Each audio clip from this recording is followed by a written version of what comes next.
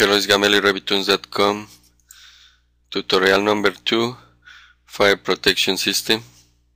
So, in the previous lesson I mentioned that this architectural building that we have here has already inserted these components that are called spaces.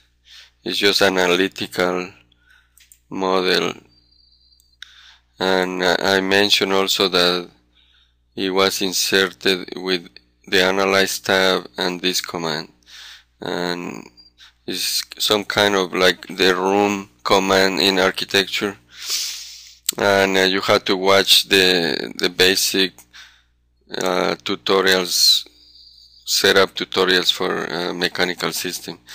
So let's continue now. We are going to create a schedule to put in a graphic the values of these spaces.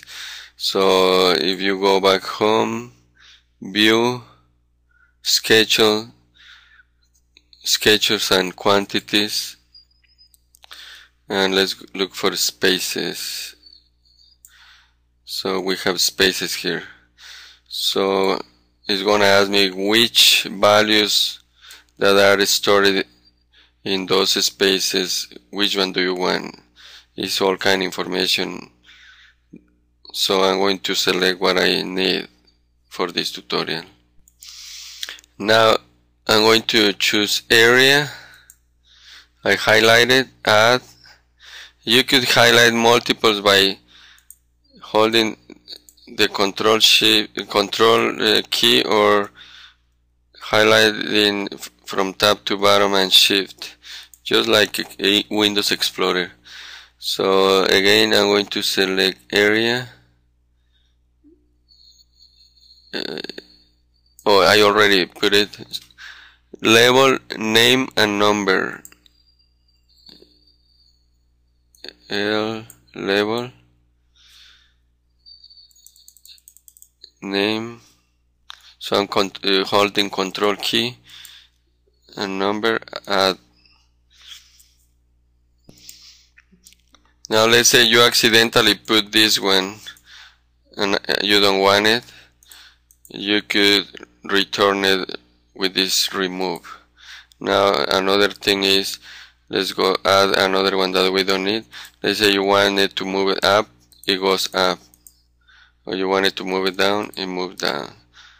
And you want to remove it from our schedule, I could remove it. So let's organize number on top, then name, then area, level, area down. So number, name, level, area.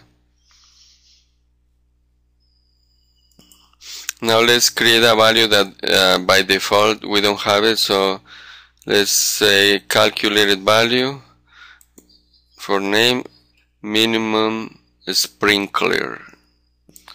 Make sure between these two formula is selected, and make sure the discipline we want it to be visible in the common area of the window dialog box that I will show you later. And what type of value we will get, it will be a number. You could choose from this, but for now, according to the formula we are going to use, the result will be a number. Now the formula, since the building code that I'm using right now,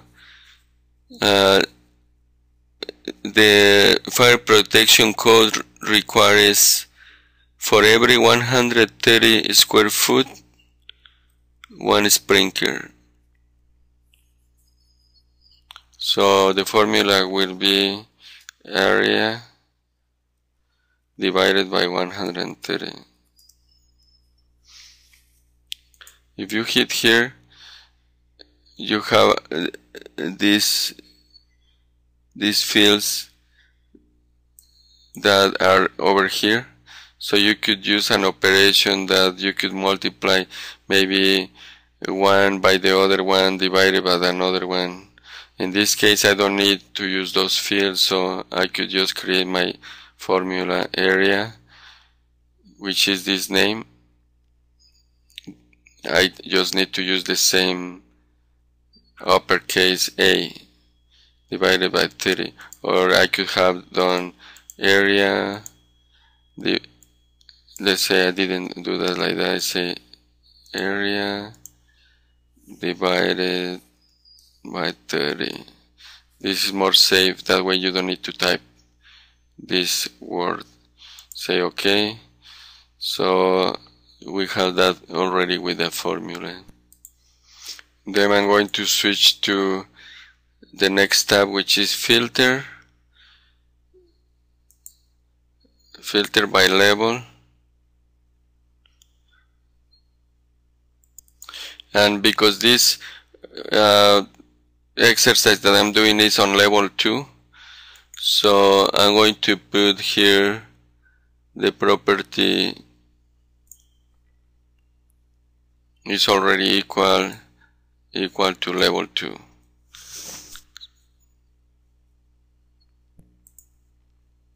And over here in the next line, which is another property to filter in, you say nothing, none. So what is that mean? This filter is that you are going to extract information only from level 2. That's why I use equal level 2. Alright. And if I want to use two properties, let's say I want anything that is in level 2 and also part of the name is bedroom. So I could choose bedroom here as a room name containing bedroom, because it will be bedroom 1, 2, 3. So I should use containing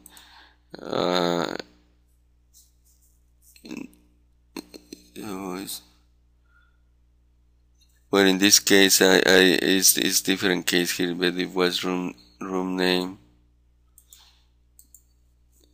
right here does not equal greater contains. That's what I was talking about. But in this case, I don't need it. Alright. So we are good. Now for sorting, this is how we want to organize the chart, which is the schedule. So sorting by number, and we choose ascending, not descending, ascending. Now we don't want to use any other value to organize this, so we use only that one. We don't want grand totals, and this is important. Itemize every instance, which means give me information of every space. If you don't select this, it will give you a global number from all the space. So make sure it's checked in. Now let's go to formatting, minimum sprinklers. Click on this button that we are going to format this. Then let's create our own settings here. Fix. In units we use fixed units, and we want 2 decimals, 2 decimal places, and we don't need to change nothing else. Say OK. Say OK. So it automatically create the table. I'm going to do a tile view here.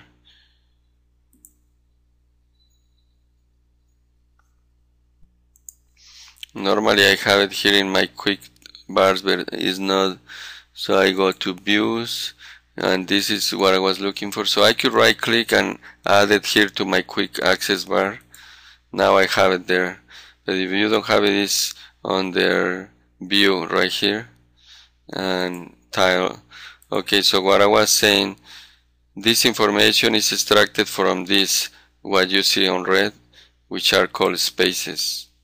So it's telling me the room number, the name of the room. Actually, this is not room number, it's a space number, and space name, and level where it's located. And remember, we filter in only level 2, and it gives me the area, and it calculates depending on the square foot. For every 130 square foot, it gives me 1 sprinkler. Let me verify that. Area divided by 130. So area divided by 130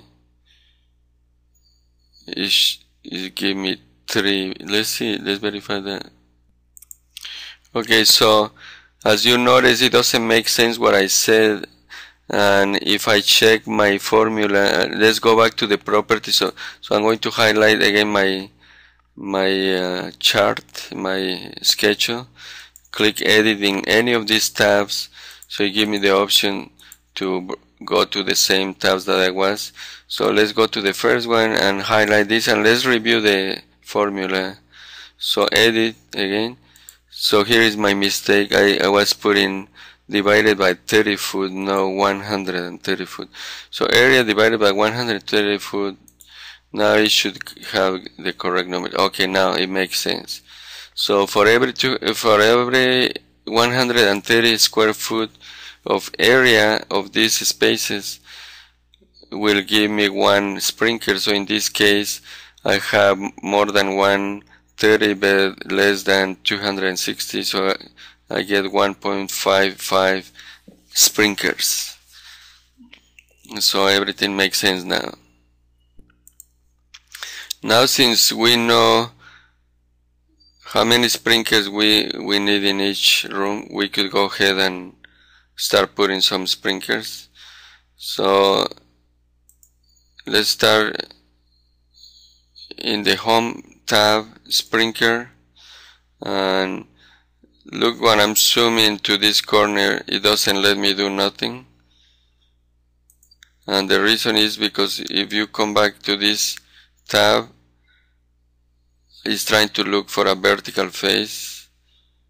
It has place on face or place in a work plane. So obviously, if I put in a vertical face like right now, it let me do that, but if I wanna do it right here, it's not gonna let me do it. So I need a face. Now it is looking for the face of the reflected ceiling. So I click and escape or click on this modify button, so it kicks 6 inches. So we have 1 so far. And now, because I didn't put tags to this space, if I select it here, I could see the name is office room number 201, and if you see 201 is this, and it tell me 1.5 sprinkler head. So let's put it in a good position, and we could just copy. So obviously it makes sense to put it perfectly in the center of one of those grids. So what I'm gonna do on the home command, there I'm going to create a plane, which is manage.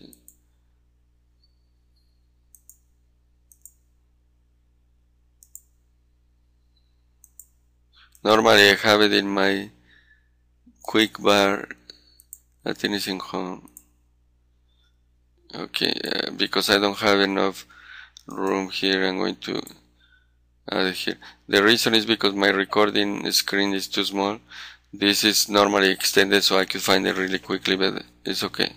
I'm going to create a 45-degree reference here and another one here, so I could snap that.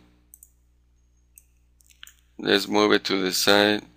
Use the move command. Look how it highlights the intersection of the family. Now I'm going to snap first to one, then move again, and when it highlights the center, I will snap. I could say snap perpendicular, so type without clicking or nothing SP, so it knows I'm looking for a perpendicular, and as soon as I put my mouse close and click, I put it in the intersection. Then now I have this. I could just copy.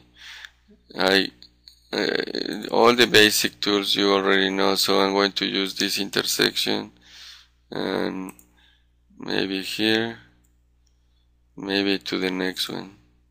So move from this intersection to this intersection, and it looks more kind of even. I have one and a quarter on this side, one and a quarter on this side, so we are good. Now let's do, we have one room. Let's do the next room. I could either touch this and use the create similar, or I could start from the beginning, click on the icon for sprinklers, and again I have to switch to by face, and according to this estimate it will be somewhere there.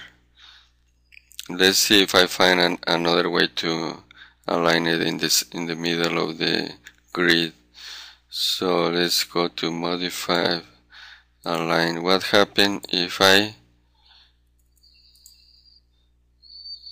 doesn't have an icon to snap apparently. I'm gonna zoom in, hit align, try to, yeah.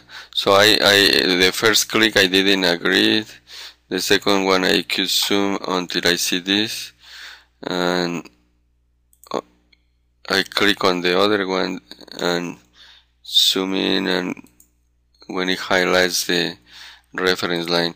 Now obviously it doesn't make sense, I want to make it in the middle, but because I have it there, I could say 1 foot. I touch it, click one time, 1 foot, click, and move again, click one time, I could move it anywhere, keep it straight by holding shift, then I let go shift, I type 1 foot, enter, so I move it to the center because this is 2 foot. Now I could copy at 10 feet of distance, so I could choose, let's say from here, where is 10 feet, right there is 12, in reality I want it at 12, because I measure from this face. If I measure inside to inside will be more like 10. Actually, if I measure from this line to this line will be 10 feet.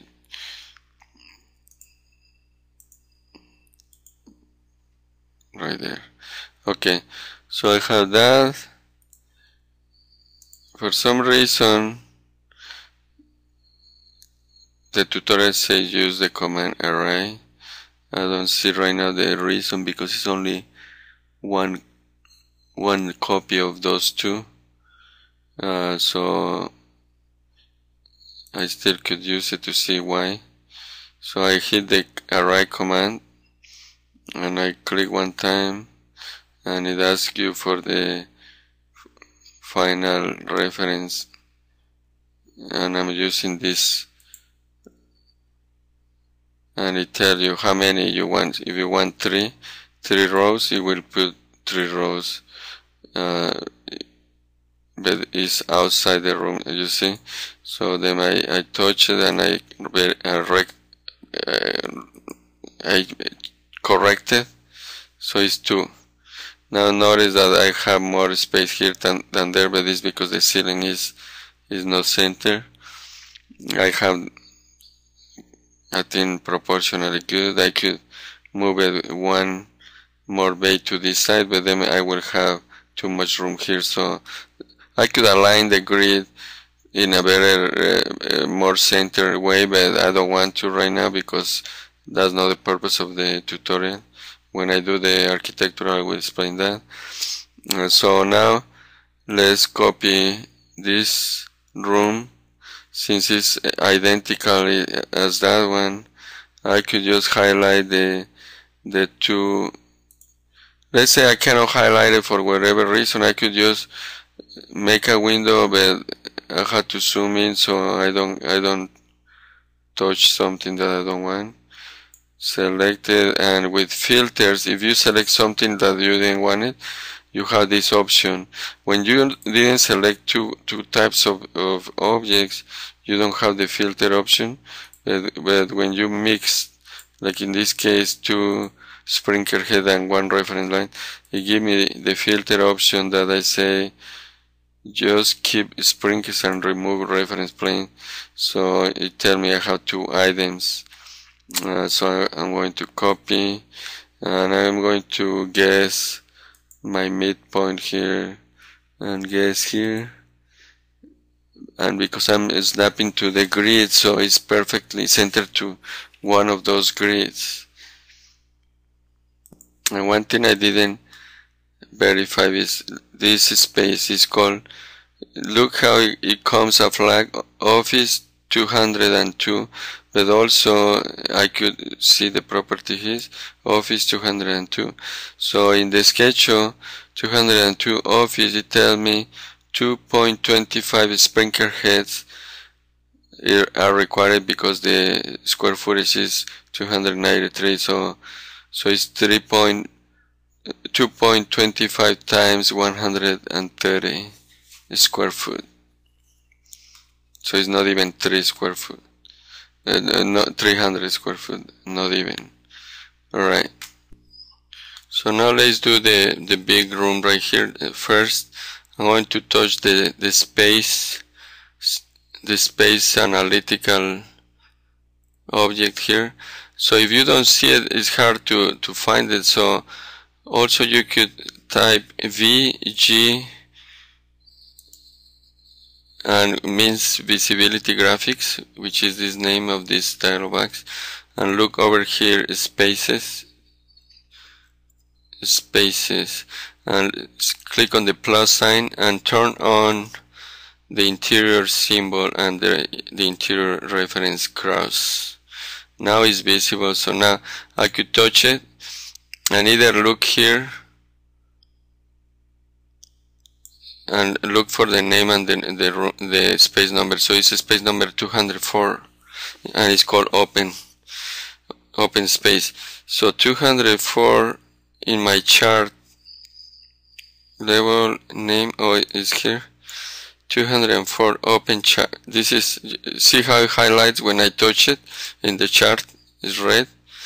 So it tells me I need 29 sprinklers, 29.37, so basically 30, because I don't have a piece of sprinkler. I have to put complete one full size. So I'm going to copy one using this corner, and according to this plan, I hit the other corner, so I'm going to maximize here. So I'm going to copy this in an array. So using the array command and using this intersection to hold shift so it goes straight like ortho in AutoCAD, and I have to leave two full squares blank. So I hit there and I need to type 6 as my magic number here, which is here. Let's say I forgot and I click away. So as soon as I click away, it's done. But if I touch one, I could come back and say, okay, I wanted 6. I blew it.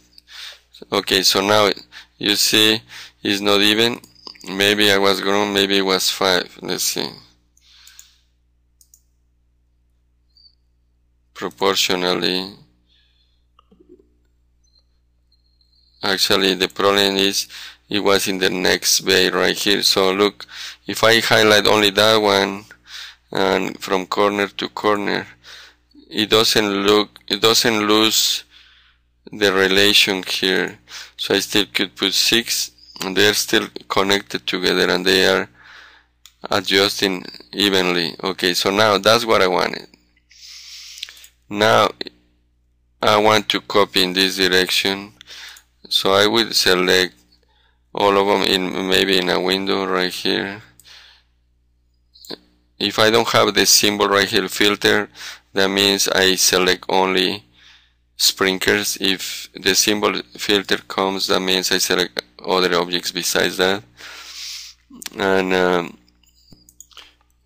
I will do the same thing, the array command, and say okay, this I didn't even read. I don't care that warning because I use this command, so I know I'm fine. Now look over here, you see it says group and associate. That's why they behave grouped like that in a group, and they are associated. When you move one, they stretch. Now in this case I'm going to remove that because I just pan with my wheel button. I just pan. I'm going to lose the group, but I want to make sure I put it in the last, almost the last grid, and I want to click right there, click, and it's telling me some of those objects don't touch the ceiling, which is okay. Now I forgot to type how many pieces I want, and because I did select the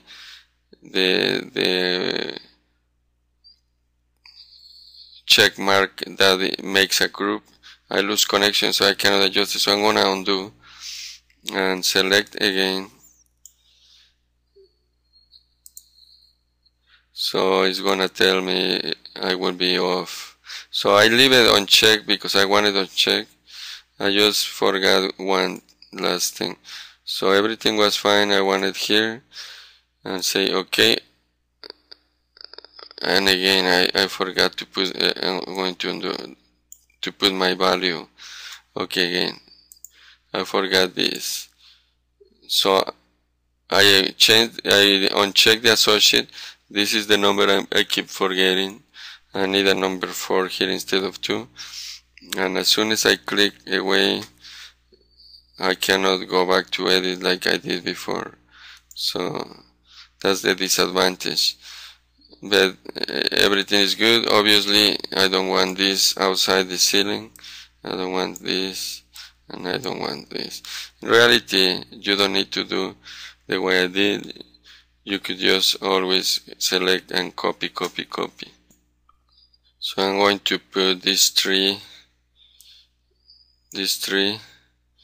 plus, let's say, I hold the Control Shift, so I select 2 more, and I don't need that. And I'm going to use the same distance, so I could use just copy. So since this is the distance I want, and copy again, I forgot to say multiple copies, so I have to copy one row at a time. It's okay, no big deal. So now we could copy only 2, copy, and from this corner to that corner will be the same distance, and that's it. Maybe let's see how many I have. I need to do a quantity sketch of my, how many sprinklers am I putting. We do that in separate tutorial, I guess.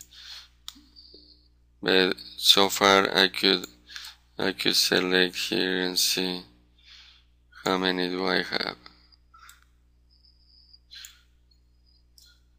So here my screen doesn't let me see a number here. I'm gonna stretch it. Okay, 30. I just stretch my window, and you cannot see it because my recording software is a small screen. So I have 30 pieces already. I already selected, so all is good. because we said 29.37, which is 30, so we are good. So I need to fill in the other rooms. So I think these rooms are about the same size as this. So I'm going to select these two, copy, and I should have choose copy multiple, but I didn't. So let's see, this room I highlighted here to see what room is here. Is room 216. So 216 right here is this office, is the bottom 1.78, so it's 2. So we are good with 2. I escape and I highlight both, and I don't know what happened. I thought I used the intersection of previously. I used copy instead of move, so I'm gonna delete 2. Had too many. So again, I'm gonna use the same tool. So I think I will stop recording so it doesn't get too boring. I will place all the lights, all the sprinklers, and then continue with the tutorial for the next step. I will pause it. Now we have 2 rooms with no reflected ceiling, acoustic reflected ceiling. So this is let's see what kind of room is this. This is the stairwell, and this is a bathroom. So let's say this will have a non-hosted, oh, actually that is with reflected ceiling, but this one is a electrical mechanical room.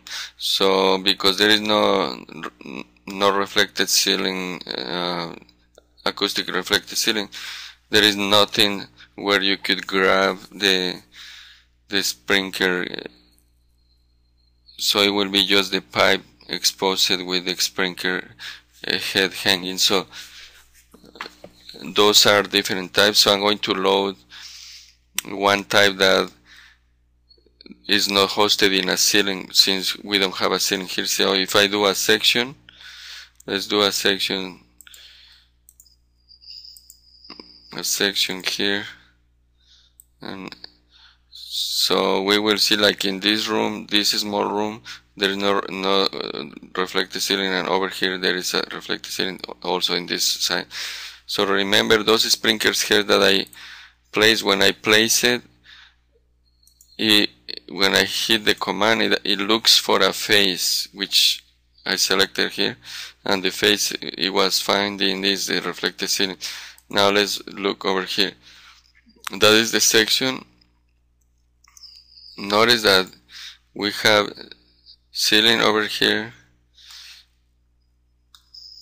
and ceiling over here. So that this is level 2. So ceiling over here and reflected ceiling, acoustic right here. So that's why this sprinkler was actually grabbing that face. I'm gonna put detail here. Now over here there is no ceiling where it could grab, so I'm gonna close it. So I'm gonna use a different type. So I will use, I will insert it first. So insert command, load a family, imperial, fire protection, sprinkler, and the one up right sprinkler. Say OK. Now it's loaded. So when I go back to the command sprinkler, it remember the last one you inserted up right 1/2 inch. So it doesn't look for a sprinkler head anymore. So if I click, it tells me I don't see it. I click again, I don't see it. So if I do my section, it's somewhere here, right there. and the other one is actually on the side of the section. So if I move my section here, now we'll see both. Right here are both, one and the other one. So if I select both, I could tell how far it is from the floor. So 10 foot, 10 space 6 means 10 foot 6 inches. So as soon as I hit enter, notice that it put it above. Now I should be able to see it, but because are higher than this, I don't see it. So let's look my view range, view visibility graphic, view range right here, view range. I'm on level 2. My section is cutting at 4 foot, and I'm looking from the plenum down. So let's see what is plenum. Plenum is this. So I'm looking from here down. So that's why I don't see it, because this is above plenum. So I have to say look from roof down. So let's close it again. Go again, view range. Don't look from plenum, look from roof. Unlimited above. So above, level above. Let's see.